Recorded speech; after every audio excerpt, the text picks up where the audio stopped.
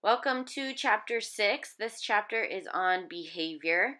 So, is it enough to just stop doing an undesirable behavior? No, it's not. You have to substitute a new behavior in place of that old bad behavior. Because if something is not created in place of that old behavior, it will come rushing back. Um, or another bad behavior could fill its place. Like people who, for example, stop smoking and they replace that habit of smoking with eating too much. So, anyways, this chapter discusses techniques for doing that, for substituting good behaviors for bad behaviors. And so at this point, I just want to make a note that we are going to be looking at our bad behavior more in depth so that we can use the information we get from it as baseline data. And then we can use that data to help develop our plan for change, which we actually don't do until chapter 8. So it's important that you don't start trying to change yet because we want to observe just how you've been behaving so we can see what kind of things contribute to your bad behavior or prevent you from doing your good behaviors. Okay, so now we're going to go over some techniques for substituting new thoughts and behaviors in place of the old bad behavior. So the first technique is to distract yourself from the tempting unwanted thought or behavior. So, for example, if you start thinking, oh, I really want to eat that cupcake, and your self-change project is to eat healthier, then one way you could distract yourself from that cupcake would be to, for example, recite a religious passage, or do jumping jacks, or count to 10, or chant a mantra, or have a go-to fantasy that you can think about. For my go-to fantasy, if I need a distracting behavior, I think about owning a dance studio because I always wanted to do that. And so I think about when my classes would be, what kind of classes I would have, tap, ballet, jazz, when we'd have recitals, things like that. And it distracts me from, I want a cupcake, I want a cupcake, I want a cupcake. So what you want to do for this technique is select one single distractor and always use the same one. So it's always ready to go and you know exactly how to work with it so that when you're tempted and frazzled, you have a very clear-cut plan for how to handle that situation. Okay, so for lecture activity number 1, I would just like for you to write down 3 possible distractors that you could have as a tool for when you start feeling tempted to do your bad behavior. You just pull out one of those distractors. So would it be a thought? Would it be a song? Would it be doing something, moving your body in some way like jumping jacks? So give me 3 examples of how you could distract yourself when you're tempted to do your bad behavior for lecture activity 1. So another technique for substituting new thoughts and behaviors is to choose a behavior that is incompatible with your bad behavior. In other words, you cannot do this thing and your bad behavior at the same time, so it prevents you from doing your bad behavior. So some examples of incompatible responses, which are, of course, the behavior that prevents the occurrence of your bad behavior. Some examples of incompatible responses are smiling is incompatible with frowning. Going for a walk is incompatible with sitting at home eating. Going swimming would be incompatible with smoking a cigarette. And so incompatible responses help us to do habit reversal. And habit reversal is, by definition, substituting an incompatible behavior for an annoying or self-destructive habit. And so some examples of habit reversal include squeezing a stress ball instead of biting your nails, making a fist instead of cracking your knuckles, patting yourself instead of scratching your skin or your scalp. And so you can do this habit reversal with negative thoughts as well. It doesn't have to be just with behaviors. So incompatible behaviors and responses work with anxiety and phobias also. And so in case you don't know what a phobia is and think you might have one, a phobia is a strong irrational fear that interferes with your normal life, with your ability to function. And so a phobia isn't just, oh, I don't like roller coasters. A phobia is if you show someone a picture of a roller coaster, they start to feel kind of panicky inside and go into a fight or flight mode internally, not like they actually fight somebody or run away, but that they feel all of those symptoms, that their heart rate increases just from the picture of the roller coaster. If it's an actual phobia, or even talking about a roller coaster could make someone with a phobia of roller coasters also go into that fight or flight mode. So they are strong, irrational fears. So anyways, the best way to eliminate a phobia is to develop an incompatible response to the anxiety that goes along with the phobia. So for example, if you have social anxiety, what you could do is give yourself a task when you're at an event.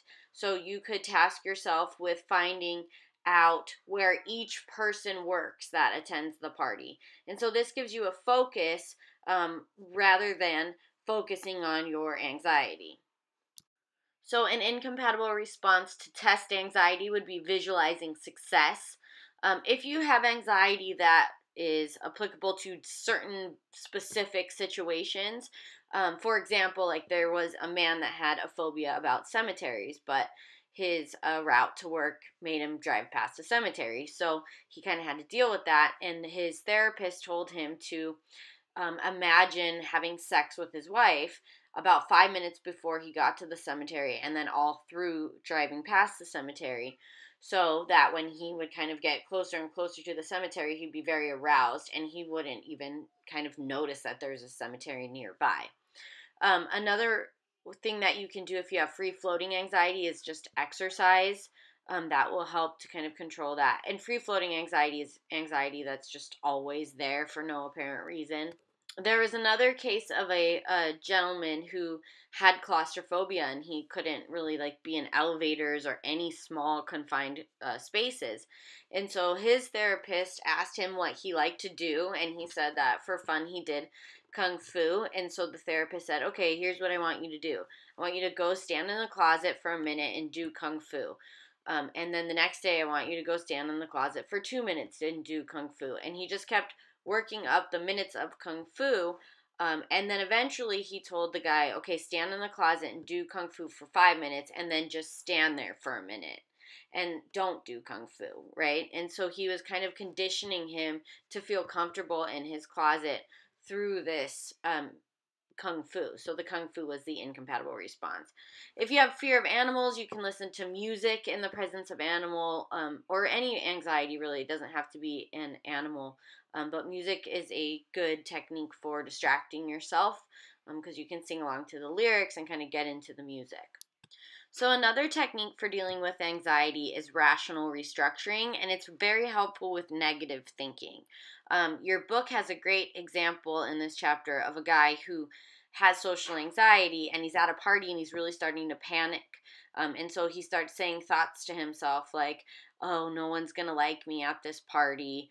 They're all going to think I'm weird. And so he starts to use the rational restructuring technique that his therapist taught him, which is to kind of argue with yourself and say, okay, why would all of these people think I'm weird? They don't even know me. People might like me. Why am I just automatically thinking that the worst is going to happen? So that's rational restructuring. You kind of go through each thought that you're having and test it out. Like, does this hold up to logic? Does this thought make sense? Is it possible that I'm looking at this wrong? Okay, so for lecture activity 2, I would like for you to tell me what an incompatible response would be that you could do. So remember, the idea of an incompatible response is if you're doing this thing, whatever the incompatible response is, it makes it very difficult for you to do your bad behavior. For example, if you're trying to quit smoking, it would be very difficult to do that while you're swimming. So swimming would be the incompatible response. So try to think of just one incompatible response for me, whether you have anxiety or not, and you can use rational restructuring as a technique as well. So tell me what you would use as an incompatible response if you were tempted to do your bad behavior. Okay, so now we're going to talk about using relaxation techniques as a substitution for anxiety and stress. And it's important to note that even if your project doesn't have anything to do with anxiety or stress, relaxing can still make your brain more focused and make you more in control and less likely to have what we call self-control fatigue. And when we get self-control fatigue, which is basically just getting tired of constantly sticking to a diet and controlling ourselves and resisting the delicious cupcake and things like that, right? So once you experience self-control fatigue, you're like exponentially more likely to do your bad behavior. So relaxation is a really good method for all of us to use in our projects, regardless of what our actual goal is. So one form of relaxation that I highly recommend is meditation. And meditation is a learned technique for refocusing attention, and this can bring about an altered state of consciousness. Meditation is a great incompatible response to anxiety, and it can be used as a tool that you do daily. It can be used after imagining a stressful situation or right when a stressful situation happens as a distraction. So it's recommended that you meditate 20 to 30 minutes per day, sitting up on an empty stomach. So it's nice to do it in the morning, right when you wake up and start your day. You do need a mantra, which is basically just a verbal focal point for your brain, because the goal is to just focus on the mantra or the word over and over again, and to kind of train your brain to be able to do that, because usually there's what the Buddhists call a monkey in the mind, which is just all this chatter that's kind of all over the place in our brain, and it never really gets a rest. And so meditation is a nap for your brain. It's a break, and you just concentrate on your mantra or your single word as you breathe in and out. So you say the mantra in time with your breathing. So as you breathe in, you say your mantra, and as you breathe out, you say your mantra. And so there's lots of benefits to meditation. Some of the behavioral benefits are that it promotes acts of empathy, increases compassionate behavior, fosters altruistic love, and there's a great documentary on Netflix called Dharma Brothers that talks about some of these benefits of meditation through these group of inmates that they had followed in this documentary. And the inmates were taught how to meditate by these two Dharma brothers who were experts at meditation. And it was very transforming for their lives. Some of these men had been accused of committing murders and never confessed to the crime. And after this experience with meditation and learning how to do it and doing it for months, they really changed, and some of them even admitted to these crimes, finally admitted guilt, and wanted to apologize to the victims' mothers, or if the victims and the families, and if the victims were still alive, they wanted to talk to them and apologize to them. But anyways, you saw a lot of changes. It's a great documentary. It's called Dharma Brothers. And then emotionally, meditation reduces anxiety, improves impulse control, helps combat stress, reduces emotional reactivity, which is where you don't always think before you speak, especially when you're really emotional. In terms of your physical health, meditation has been found in studies to reduce chronic pain, helps combat eating disorders, improves psoriasis, reduces depression, helps control substance abuse like alcoholism, slows cellular aging, and then cognitively it improves attention, sustains concentration, speeds up your cognitive processing, and improves your working memory. And these are just some of the benefits of meditation, of giving your mind a break, basically. So let's watch this video on how to do it. Today we're going to talk about exactly how to meditate. I'm going to go over everything from where to meditate, what you should do with your body, what you should do with your mind, and even how long you should do it for, so you can start reaping some of these benefits. All of the information I'm giving you today is taken from a book that is recommended by just about every meditation forum on the internet, Mindfulness in Plain English. Where should I meditate? Technically, you can meditate anywhere you like because it is an exercise for the mind. You can meditate sitting in a chair, sitting on the floor, and even laying in bed. However, there is an optimal way to meditate. It's best to avoid meditating in bed because you tend to fall asleep. Meditating on the floor with your back straight up is actually considered to be the most formal and beneficial way to meditate, and this is because it keeps you wide awake and allows you to sit for long periods of time. What do I do with my body? The first thing you want to keep in mind when meditating is your feet. A lot of well-seasoned meditators will preach about how your feet need to be on top of each other. However, for the majority of people who are beginners, it's perfectly fine to have them crisscrossed on top of each other like a pretzel. Your arms are resting on your thighs, your hands rest on top of each other and form a cup shape. Your thumbs can touch, it's up to you. What's important is that your arms feel relaxed. Your back is straight and your head is completely level. Your head is not tilted upwards or downwards, just forward. In terms of what to do with your eyes, you have an option of meditating with your eyes open or with your eyes closed. However, for most beginners, I would recommend you to meditate with your eyes closed as it's easier to focus. If you do choose to meditate with your eyes open, do not focus your eyes on an object in front of you. Instead, look into the distance. How long should I meditate for? Now, before you start your meditation session, you'll want to set an alarm. This is because time tends to feel a lot slower when you first start meditating. So setting an alarm helps prevent a constant need to wonder about how much time is left in the session. For first-time meditators, I'd recommend you start with just 5 minutes on the clock. As you make meditation into a daily practice and get more used to sitting in the meditative position for long periods of time, you can increase the time. Most people recommend meditating between 10 to 20 minutes. What to do during meditation? Here's where it gets tricky. Now, there are many different forms of meditation. Some focus on the things around you, some involve reciting words in your mind. The one you'll be learning today is one of the most commonly taught forms of meditation, and it's called mindfulness breathing meditation. It's very easy to learn, and it's considered to be just as powerful and insightful as any other form of meditation. The focus of breathing meditation is, well, you guessed it, on your breath. First, you want to make sure that you're breathing through your nose. Then all you have to do is focus all of your attention on your breath. Observe the way the air feels as it flows through your nostrils. Observe the way your breath transitions from inhale to exhale. Observe that little pause between those two actions. Observe every single aspect about the way it feels. Do not judge it. Do not criticize it. Simply observe. What you'll quickly notice is that thoughts will start appearing in your mind and will distract you from this simple task. What should I cook for dinner?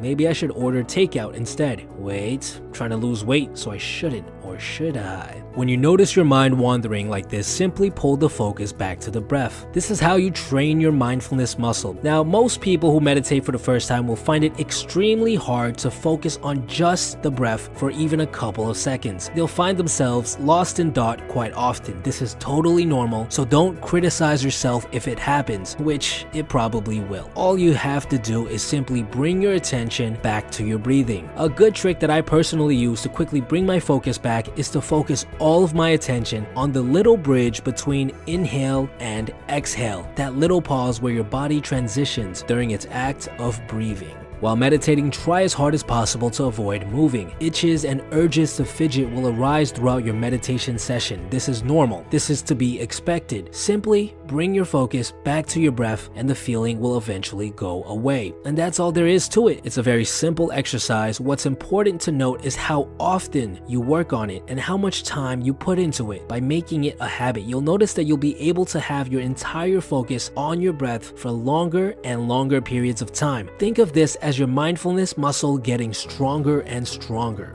How often should I meditate? In order to really start seeing the benefits of meditation, you should meditate on a daily basis. My routine is 10 minutes a day, every single day when I wake up. Some people like to do it twice a day, like Arnold Schwarzenegger, who does it 20 minutes a day when he wakes up and 20 minutes right before he goes to bed. As long as you make it into a daily habit, that is the most important factor. When will I start seeing the benefits? Well, first of all, you have to be doing it on a daily basis. The length of each session also plays a part on how fast you see the benefits, but ultimately it's hard to say because it really does differ from person to person. Certain people are less mindful in general due to the way they were brought up, so it'll take them a little bit longer to start seeing the benefits. In my personal experience, it took me about a month of meditating every single day before I noticed any benefit myself. I found myself in a better mood overall and was less likely to get consumed by certain certain negative emotions. As I continued the practice, I noticed more and more benefits along the line. And that's it, guys. Meditation is very simple. It's just the act of making it into a daily habit that is hard. If you guys have any more questions, leave them in the comments below and I'll try to answer as many of them as possible. Also, I'm planning on doing more Q&A videos in the future. If you want to be featured or if you have something very urgent to ask me, send me a letter to the P.O. box listed below and I'll pick the best ones to make a video about.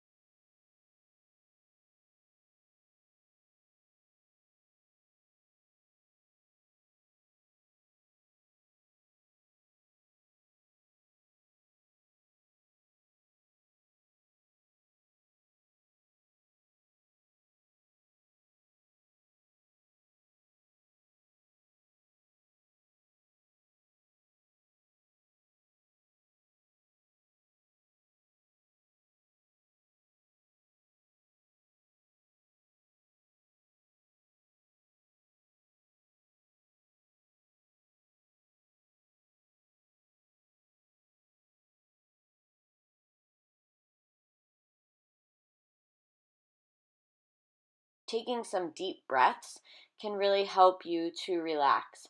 So the technical way to do deep breathing is to put one hand on your stomach, breathe from your diaphragm, and slowly breathe in through your nose for a count of 7, hold for 2 seconds, and then exhale through your mouth for 7 counts. The exhalation should be audible, so you should be able to hear yourself breathing out, and your stomach should be pushing your hand up as you breathe in and down as you breathe out. So let's go ahead and try it. Close your eyes and I will talk you through it. So once your eyes are closed, breathe in through your nose. 2, 3, 4, 5, 6, 7. Hold for 2. 1, 2. And breathe out through your mouth. 2, 3, 4, 5, 6. In through your nose. 2, 3, 4, 5, 6, 7. Hold for 2. 1, 2. Out through your mouth. 1, 2, 3, 4, 5, 6, 7. In through your nose. 2, 3, 4, 5, 6, 7. Hold for 2. 1, 2. Out through your mouth. 2, 3, 4, 5, 6, 7. Okay, that's deep breathing. Okay, the next stress reduction technique is called muscle relaxation. And this is where you tense and relax muscles one at a time throughout your whole body as you breathe deeply in and out. So go ahead and follow along with this video and try out muscle relaxation.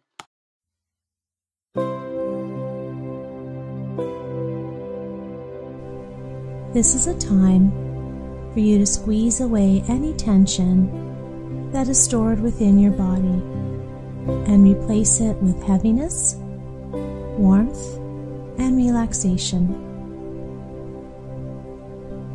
As your body relaxes, your mind will become quiet and still. Take a moment to settle into a comfortable position either sitting or lying down. Go ahead and shift around until you feel comfortable and at ease. When you're ready, you may close your eyes.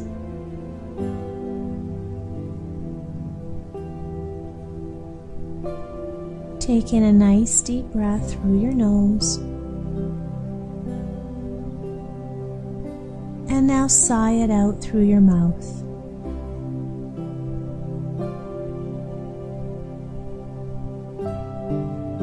Breathe in deeply once again, inhaling to a comfortable fullness.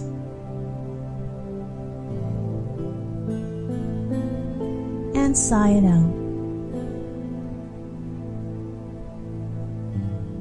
Allowing all the tension, stiffness, and fatigue to be released out with your breath.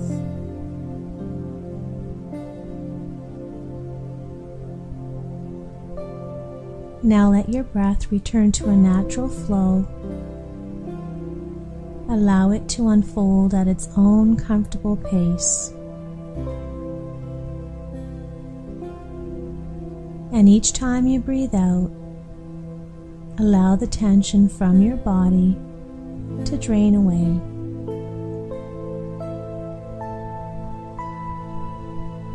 Surrendering the weight of your body onto the surface that you're resting on.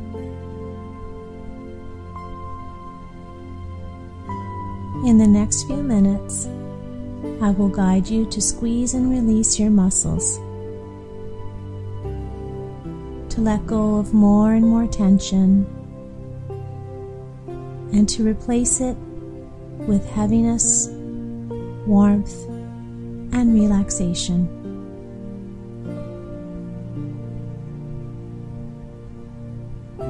Remember to squeeze more gently over any areas that are sensitive to pain or injury, especially the neck, shoulders, and the back.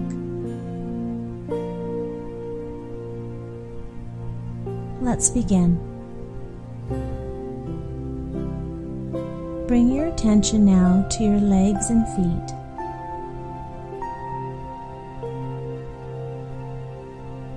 Tense your legs and curl your toes. Squeeze and tense these muscles.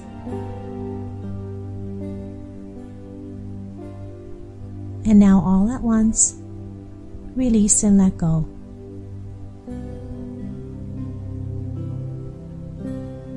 Feel the sense of relief and notice the heaviness and warmth as it begins to spread through your legs and your feet.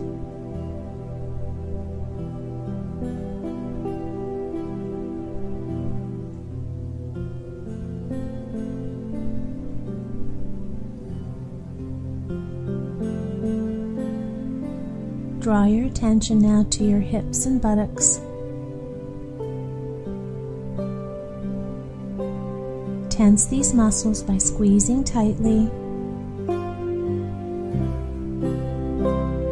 Feel the tension building. Now let it all go.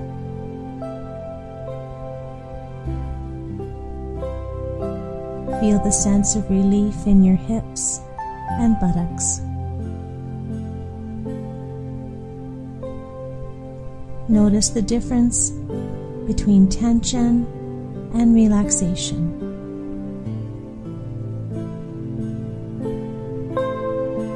Feel the heaviness and warmth in your feet, legs, hips, and buttocks.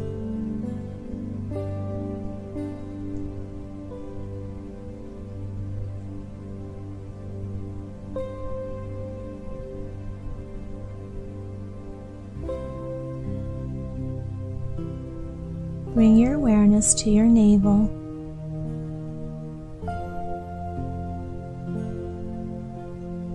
Tense this area by pulling your belly button down towards the spine.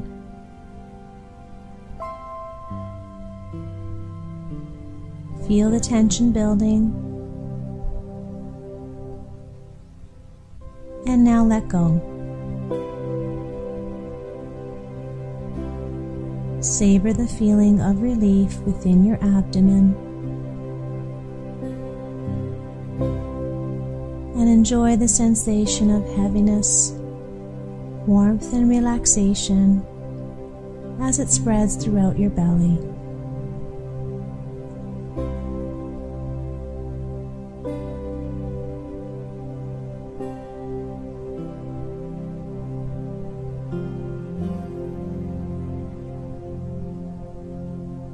Bring your awareness now around your heart and lungs.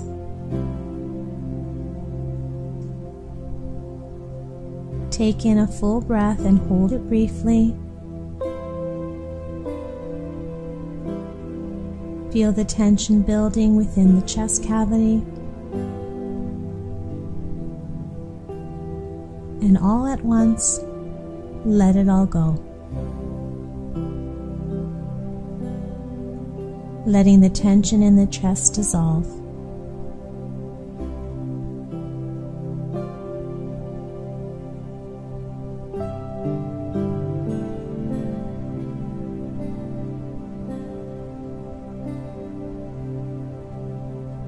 Draw your attention to your back. Now arch your back and draw your shoulder blades together.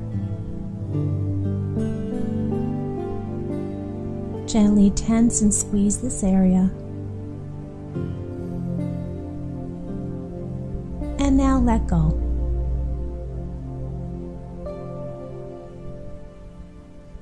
Releasing the muscular tension. Allowing your back to melt into the surface that you're resting on. Feel the heaviness and warmth in your navel, chest, and back.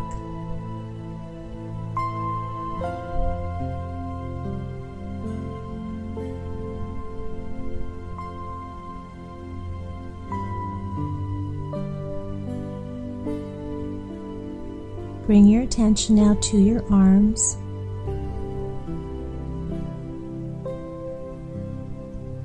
Tense your arms while squeezing your hands into fists. Squeeze and tighten. Feel the tension building all the way up from your hands to your shoulders. And now let go. Feel the sense of relief within your hands and arms. Allow your arms to rest comfortably at your sides.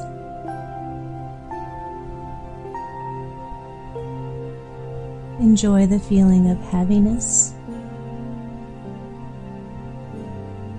warmth, and relaxation.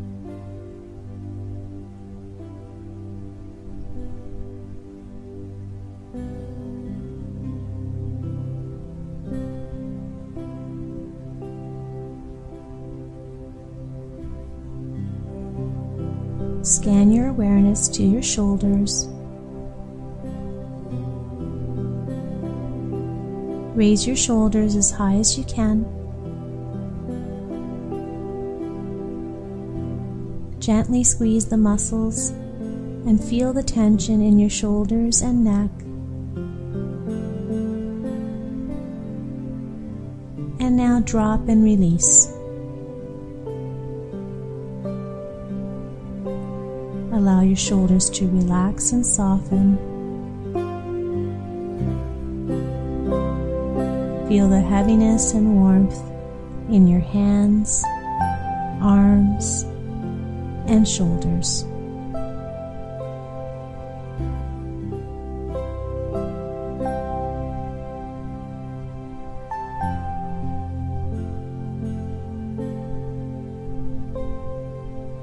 Draw your awareness now to your face.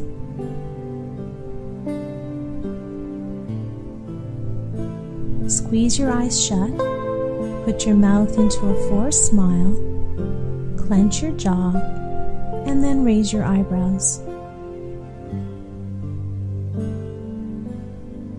Squeeze all these muscles in your face. Feel the tension building. And now release. Feel the sense of relief in your eyes, mouth, jaw, and forehead.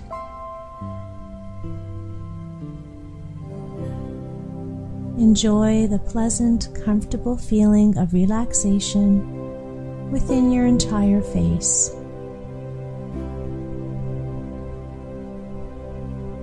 Enjoy the heaviness, the warmth, and relaxation.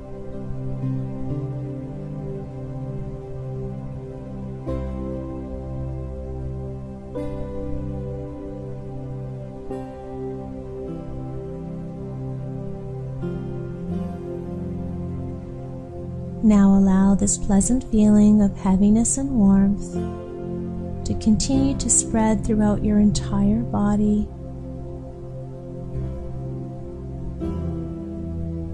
And enjoy the feeling of calmness it creates.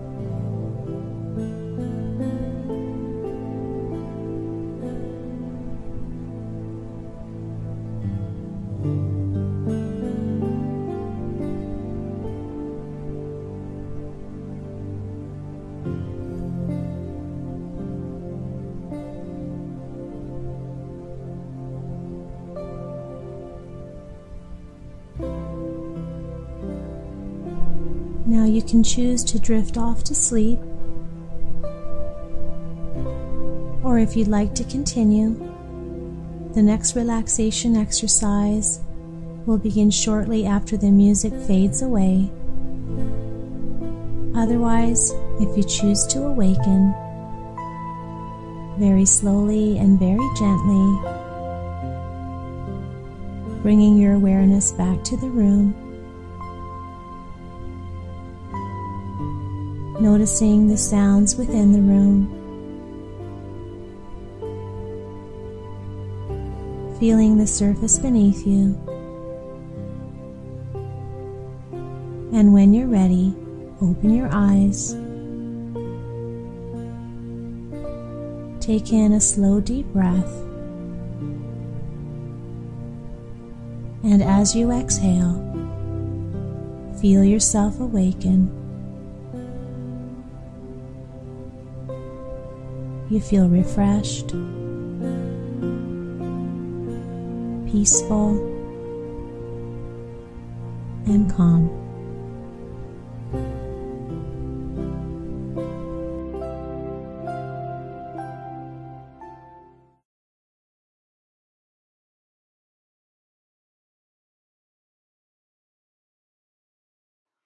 Guided imagery is where you listen to a story and you try to visualize the story and only the story in as much detail as you can without letting external thoughts enter in your mind.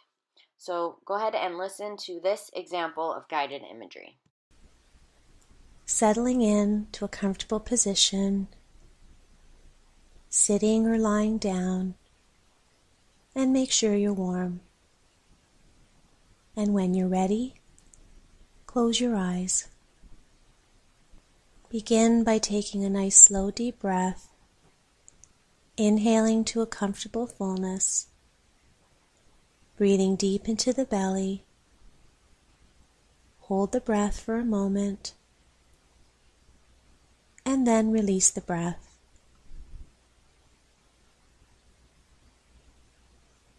Again, breathing in, sending the warm energy of the breath to any part of your body that feels tense or sore. And then releasing the tension with the exhale.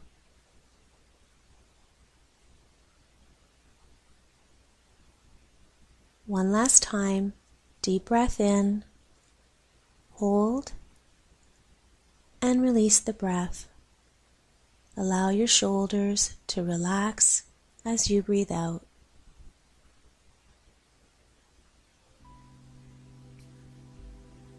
Now imagine yourself on a beautiful beach on a warm summer morning. The salty sea breeze feels warm and moist against your skin, and the sun has almost finished its ascent into the brilliant blue sky.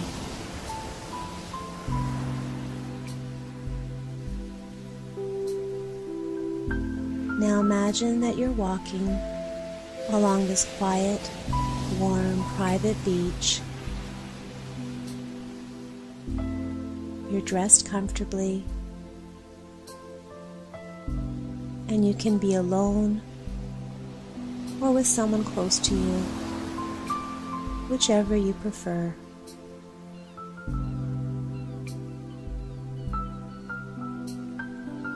As you walk along the water's edge,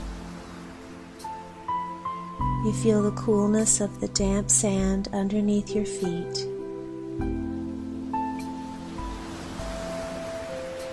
And you can feel the gentle caress of the cool water as it washes over your toes each time the waves roll in.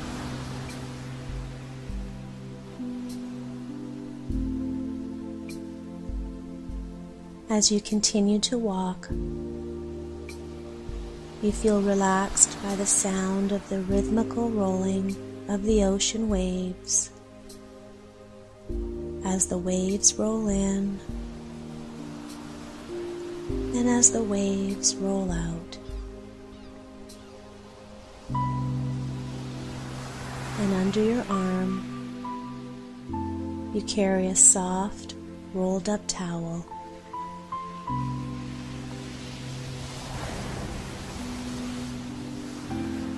You turn away from the water's edge and you look at the soft, white, warm sand, and you choose a place where you can sit alone and be still.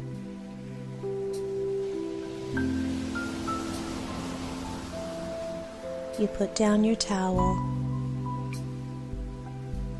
and you sit down for a while.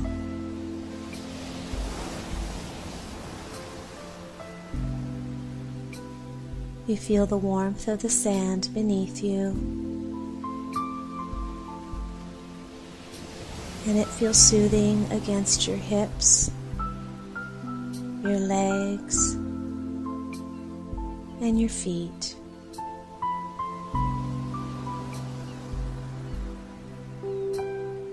And as you sit here, you look out over the deep blue waves and up into the sky, and you see the brilliant yellow sun. The sky is completely clear, except for one fluffy cloud near the horizon over the water.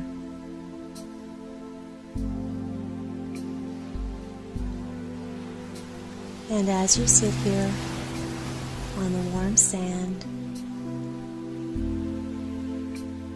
you feel the gentle warmth of the sun on your body. The soothing sensation of the warm sun relaxes your head, your face, shoulders, your arms, your back, your legs, and your feet. You feel very relaxed and very calm. You have no cares, no worries. You feel free from your day-to-day concerns, and time is no measure.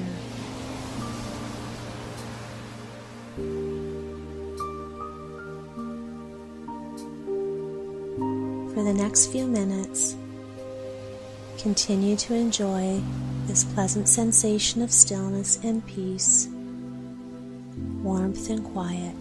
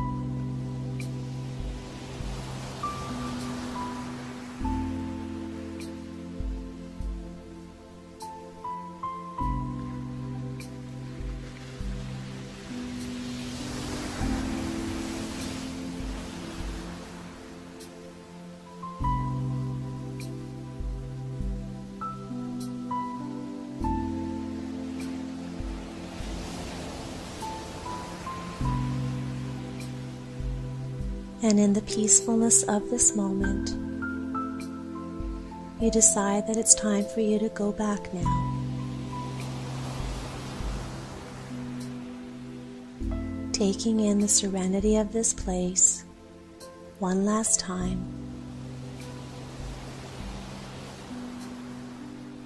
You rise to your feet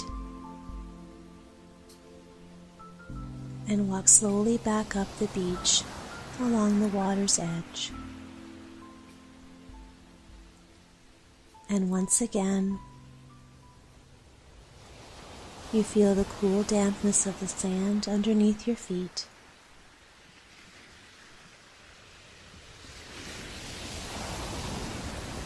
You continue to walk along the beach from where you came, feeling relaxed, peaceful, and at ease.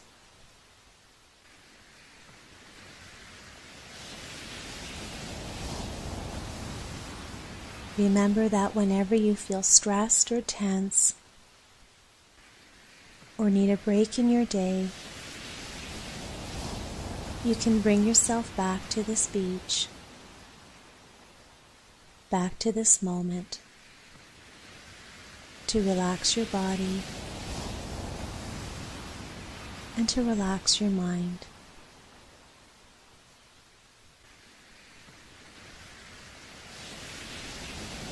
And now very gently and very slowly, coming back into the room, becoming aware of the sounds within the room, feeling the surface beneath you, and when you're ready, open your eyes. Feel yourself awaken. You feel refreshed, relaxed, and at ease.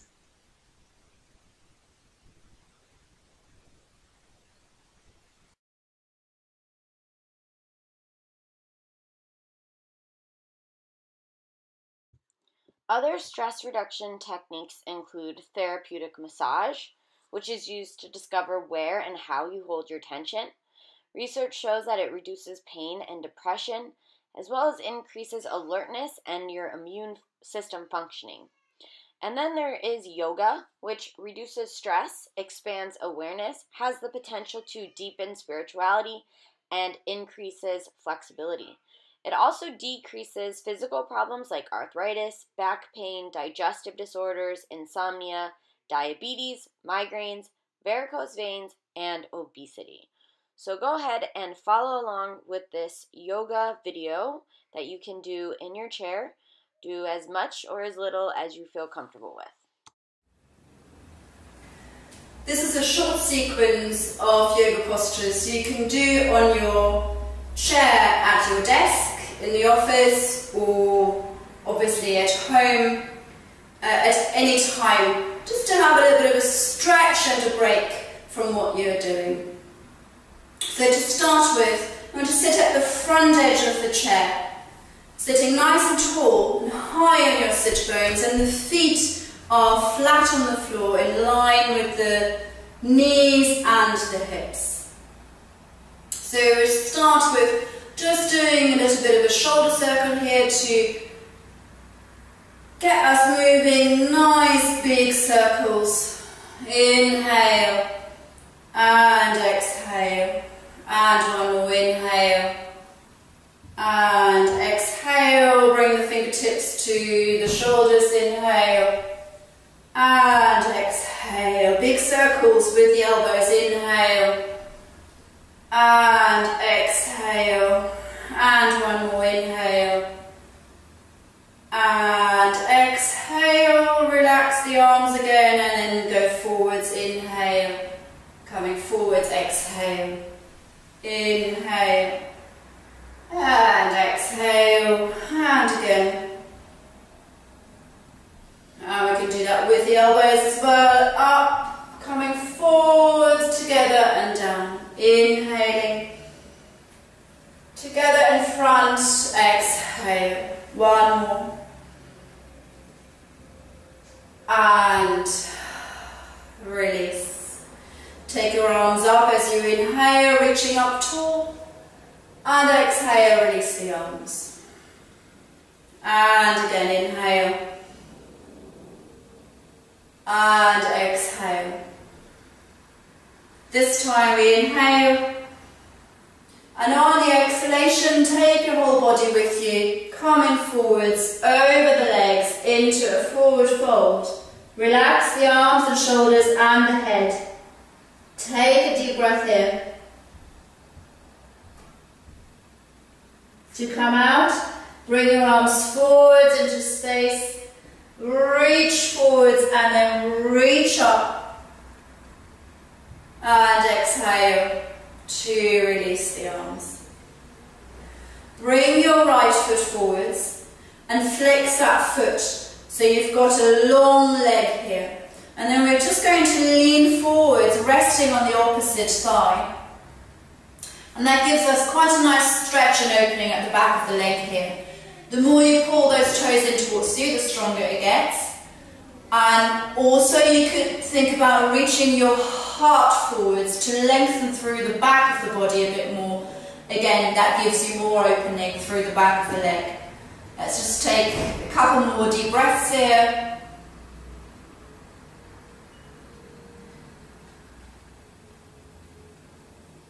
And then slowly coming up. And take your foot back, other side, left foot out in front, pull those toes in towards you, come forwards and rest into that opposite leg. Now the more you pull those toes in towards you, you can feel it in your calf, and then reach your heart forwards a bit more, and you can feel it more in your thigh. And let's take another deep breath here. And relax. Coming out. Bring your arms up. Interlock the fingers behind your head. Rooting down through both feet. And just very gently come over to the side into a little side stretch here. Inhale, coming up. And exhale over to the other side. Inhale Inhale and exhale. Inhale, final one, to the other side. And straighten up. Release the fingers, interlock in front and reach the hands away as you draw the shoulders back and down the body. Keep them back and down as you float the arms up. Breathe into the stretch. Allow the chest to drop away from your hands. As you open the palms of the hands up to the ceiling. Good. Take another deep breath in. And as you exhale, release and let's circle the hands down. Limbering the wrists a little. Include the fingers. Good. And shake it out. Shake, shake, shake, shake, shake, shake, shake, shake. Really down to the floor. Go for it. Shake it all off. Shake it away. Good. Good shake. It was really quite a good release sometimes. Good. Now from here we do a little twist. For that we need to turn sideways on the chair so you can see better. I'm going to turn my chair. You obviously don't need to do that. So I'm sitting sideways, comfortably on my chair, and then I'm turning towards the back of the chair. Hands can come round the sides here, and then I draw my belly, and then my ribs, and my chest, over towards the back of the chair. Keep the shoulders nice and relaxed here, and then maybe you can just look over the back of the chair, maybe you look over your back shoulder. So you've got a twist through the spine, breathing wide and deep into the ribcage here.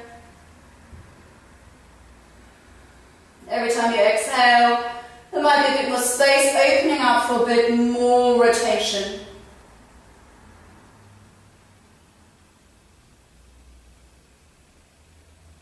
And then slowly come back, head first, shoulders, ribs and belly, and we'll do that to the other side.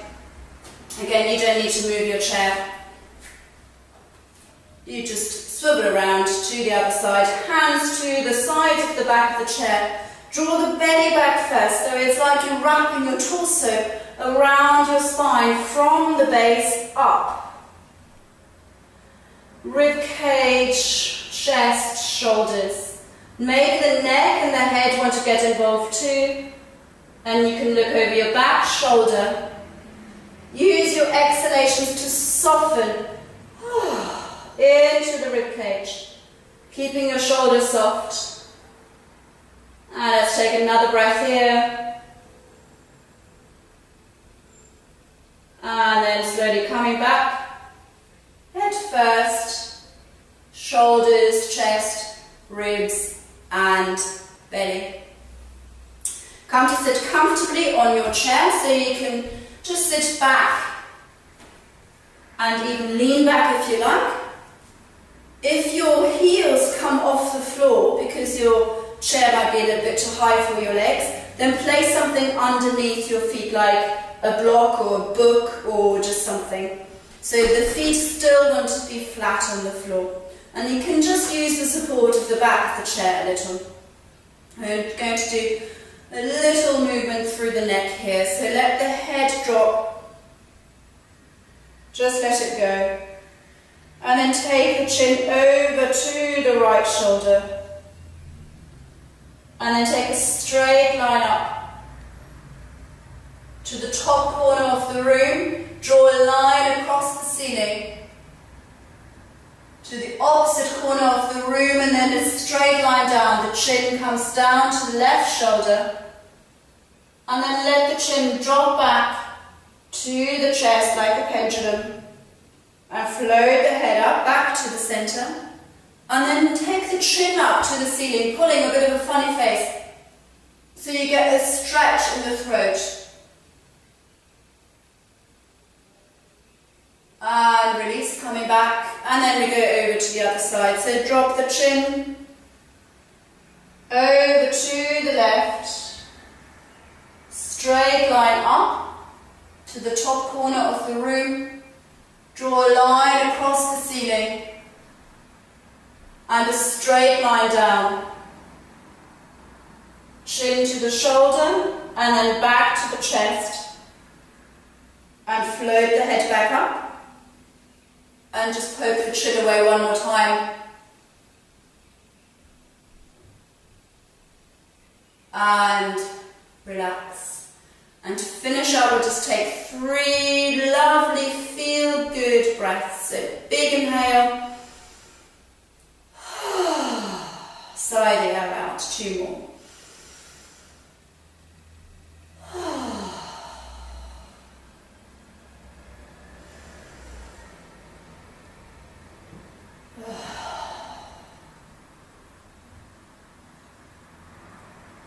Maybe just sit quietly for another couple of moments. Allow yourself to settle with the practice. And then just slowly allow yourself to come back. Carry on with whatever you might have been doing before. Or maybe do something different. Maybe relax a little more. Enjoy your practice. Namaste.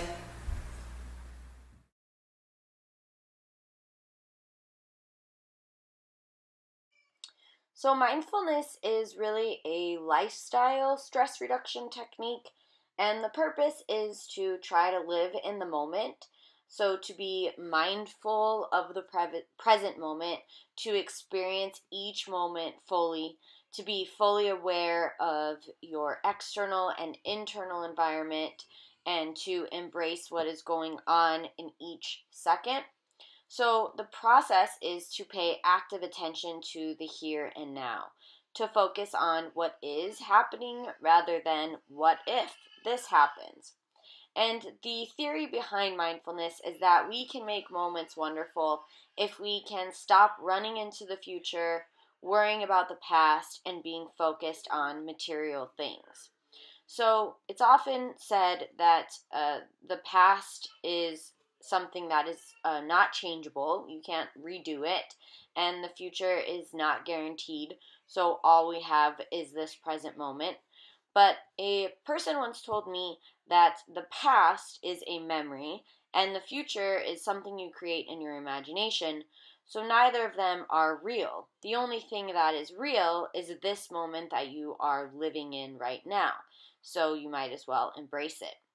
Research also shows that people who spend a lot of time thinking about the past, feeling shame, regret, anger, hurt about things that have happened in the past, are more likely to suffer from depression.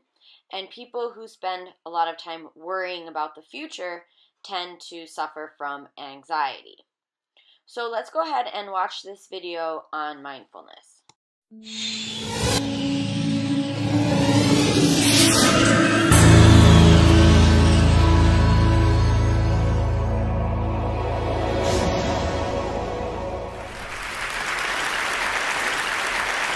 We live in an incredibly busy world. The pace of life is often frantic, our minds are always busy, and we're always doing something.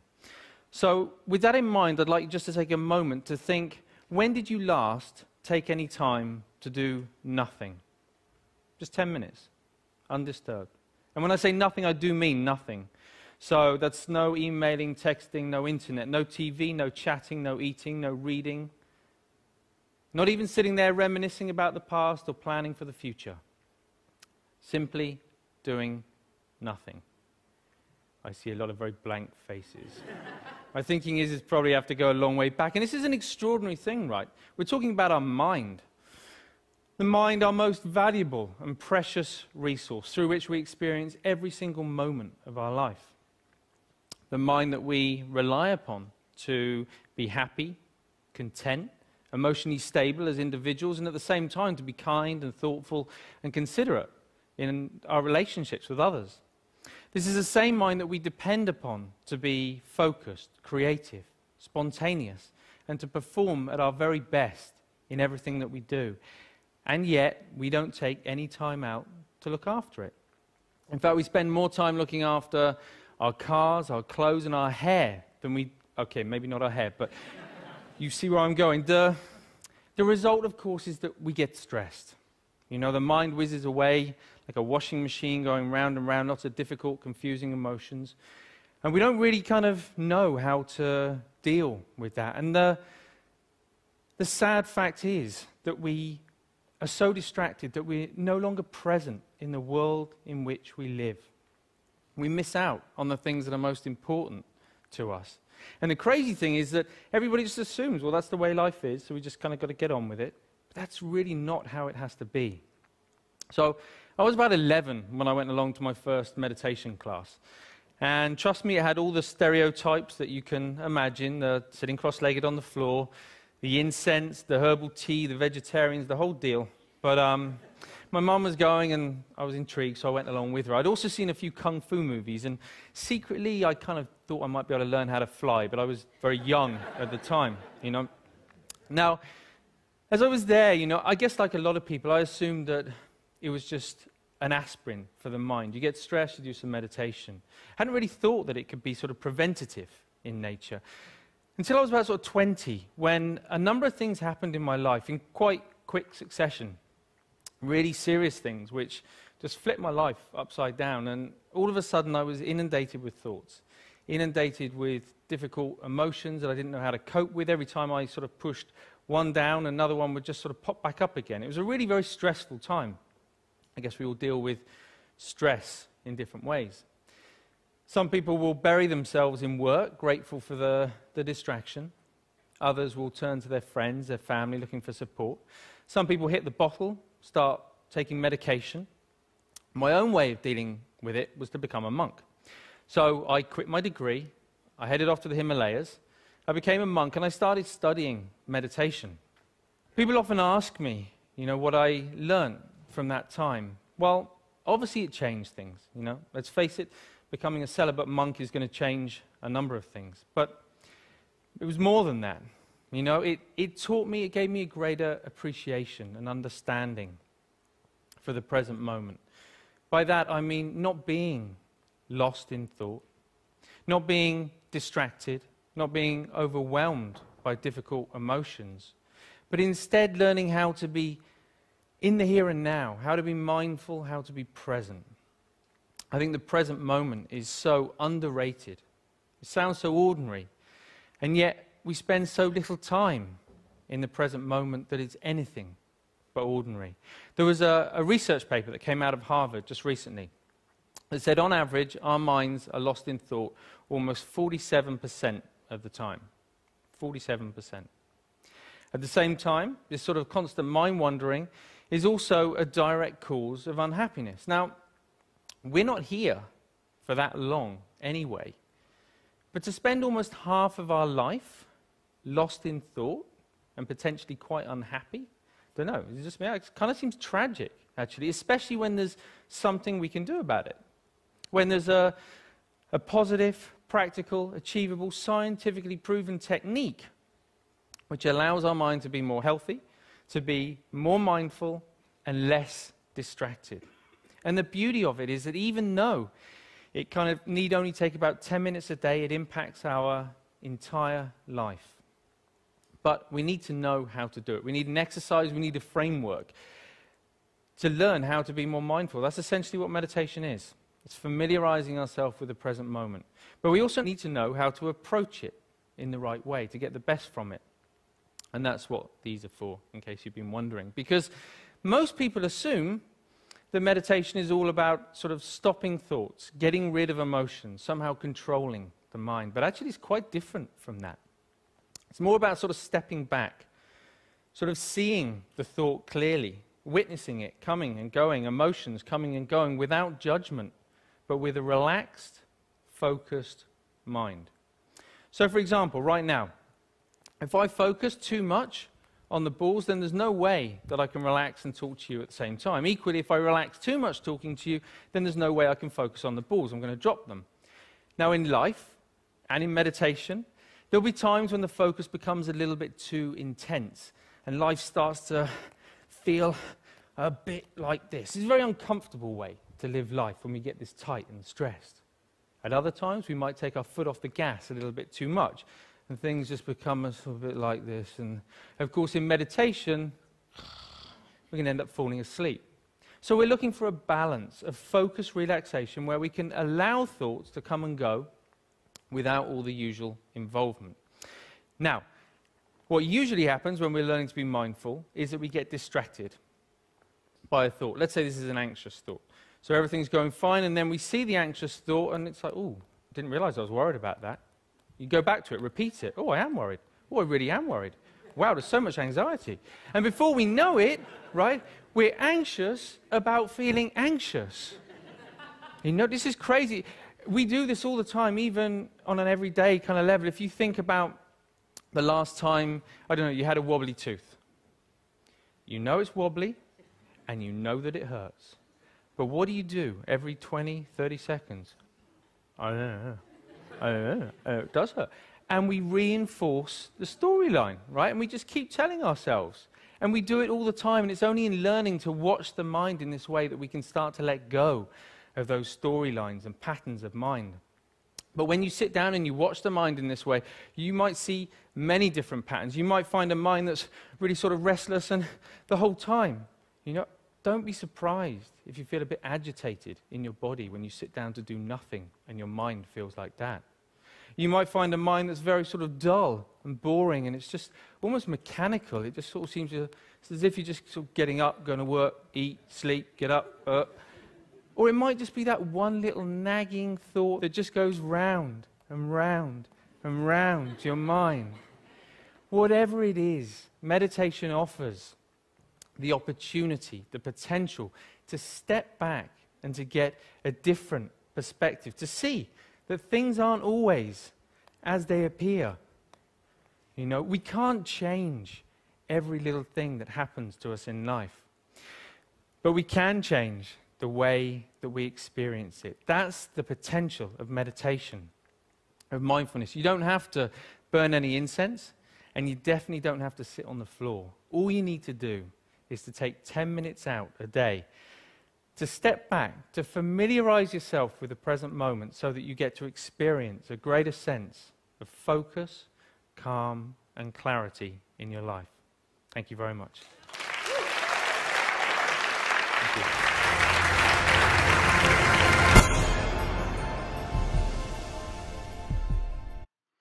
Okay, so what I'd like for you to do for lecture activity number 3 is choose one of the relaxation techniques that you learned about in this lecture, and tell me which one you are going to do when it becomes time to start trying to change. So we're not trying to change yet, so you really shouldn't do these relaxation techniques quite yet.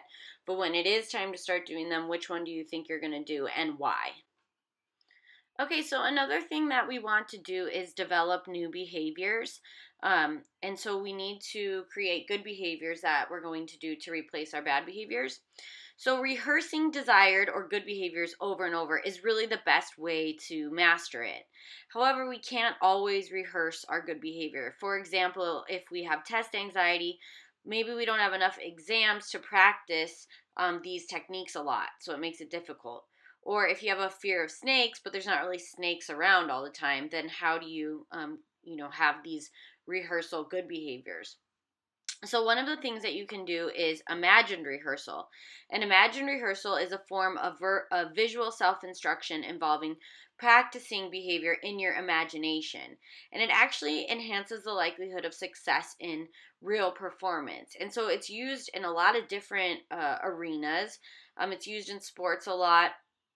But it works in all cases, and really it's just probably more commonly known as visualization. Phil Jackson, when he was the coach of the Lakers, very famously would have the players sit in a circle before games and visualize aloud to one another how the game was going to go, play by play, start to finish. And they won a lot of championships, so maybe there's something to it. So what you want to do is relax and imagine all details vividly.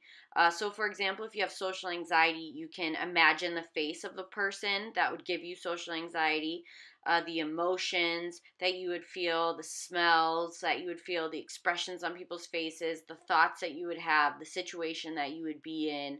And then you can kind of imagine yourself doing your good behavior in the face of all that social anxiety. And so maybe your good behavior is like positive thinking, for example. You can use religion if you are religious. Studies show that this helps you to have a greater success in doing your good behavior. So you can imagine, like if you're a Christian, for example, you can imagine God is with you when you feel tempted to do your bad behavior.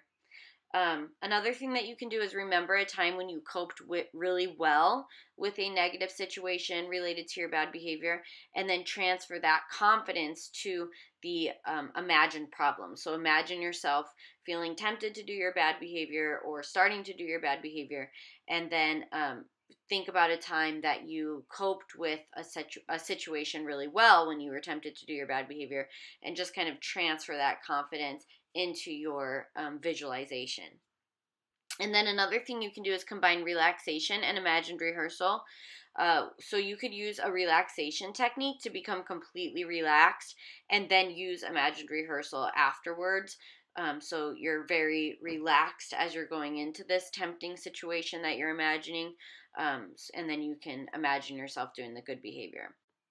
So, as an activity, imagine yourself successfully engaging in your good behavior in a stressful situation when you're tempted to do your bad behavior. So, maybe you're tempted to eat unhealthy food or drink or think negatively or curse or smoke. So, if you're tempted to do that, imagine yourself successfully engaging in a good behavior. And for lecture activity 4, I would like for you to tell me what you saw in that scenario. So when you imagined yourself being tempted to do your bad behavior, how did you imagine yourself not engaging and not giving into the tempting behavior and instead doing a good behavior? So tell me what you imagined in that activity. So another thing that you can do to help you develop your new behaviors that you'll replace your old bad behaviors with is modeling. So you can find someone that is doing your desired behavior, and you would want to study that person. We'll call that person the model. And you'd want to reproduce their behavior and compare it with your own behavior. So there's 2 ways of doing this. There is overt modeling and imagined modeling. Overt modeling is just straightforward imitation. If you have a friend that's good with the ladies and you're trying to be better with the ladies, then do exactly what your friend does, from getting ready to going to the club, to going to the club and standing by the bar, to the lines that he uses to pick up on the ladies. So you don't want to put your own spin on it at first, because you want to kind of be detached from it emotionally, that it's not the lines that you're using, it's just the lines that you're copying because you're doing this exercise. And so if you get rejected using your friend's lines, then it's not going to feel as painful and won't produce as much of a setback as if you can kind of write it off in your mind as, well, that was Joe's line. I wouldn't really say that if it was me anyways. So you kind of alleviate some of the ownership. And then another thing you can do is imagine modeling. So imagined modeling is like if you cannot imagine yourself successfully performing your desired behaviors, like talking to the ladies, you can imagine someone else doing it. But the person that you imagine, again, we'll call them the model, should be like you, have the same problems, can be made up. And you would want to imagine the model using the techniques that you would use when you're tempted to do your bad behavior. So for lecture activity 5, I would like for you to tell me who could be your model. If you chose to use this technique in your self-change project, who could be your model? And what situation would you model them in? And would this type of modeling be imagined or overt? So go ahead and respond to each of those questions for lecture activity number 5. Okay, and the last technique we're going to talk about is called shaping, which is kind of basically just making sub-goals and then meeting each sub-goal, starting with the easiest sub-goal and then working your way towards the harder ones. But the definition from your textbook is shaping is the process of steady, successive approximations towards a goal. And so a steady experience of success actually reinforces and strengthens your performance as you improve. So one of the things that is a very strong predictor of how successful people will be in this project in doing their good behavior is having high self-efficacy. So since having high self-efficacy is a predictor of success. And as a reminder, self-efficacy is your belief in your ability to do something. In this case, it would be to do the steps within your project, or hit the sub-goals within your project. So you want to have small successes at a time, so that you keep getting that feeling of being rewarded for accomplishing your sub-goals. And this will act as a sort of a thing that helps you to have a higher level of self-efficacy, and then that self-efficacy should help you to have success in your overall project. So one thing that you can do with shaping is create a hierarchy, and so you would write your sub-goals as positively worded statements generally with shaping. So instead of putting stop eating sugar, you would give yourself a specific good behavior that you could do. So eat fruits and veggies. You don't want to include sub-goals that you've already mastered, so think of your baseline. What behaviors towards your goal do you already have mastered? You want to start there. For example, if you're shy but you come to class, then you don't need to start your hierarchy with leave the house. And so what you would do if you use shaping as a technique in your project is you would reward yourself each time you accomplished one of the sub-goals. So each time you succeeded a step, you give yourself a small reward, and then you can give yourself a big reward when you complete the whole hierarchy, or however you want to go about the rewarding. But you will, in your project, be required to reward yourself somehow, even if it's just saying to yourself, good job. So this that you see on the slide here is an example of a hierarchy of a guy who had a phobia of flying. And so he started with what he thought would produce the least anxiety, and he came up with a list of sub-goals that would get him to kind of the scariest thing he could imagine, which would be experiencing turbulence. And so this is a great technique for developing sub-goals and breaking them down into manageable parts. All right, so I would like for you to make a hierarchy for lecture activity 6. So make your list of sub-goals from easiest to most difficult to manage. All right, and that is it for chapter 6. Don't forget to turn in your lecture activities once you've completed them, and also do the assignments for this week. I'll see you on the next video. Have a great day.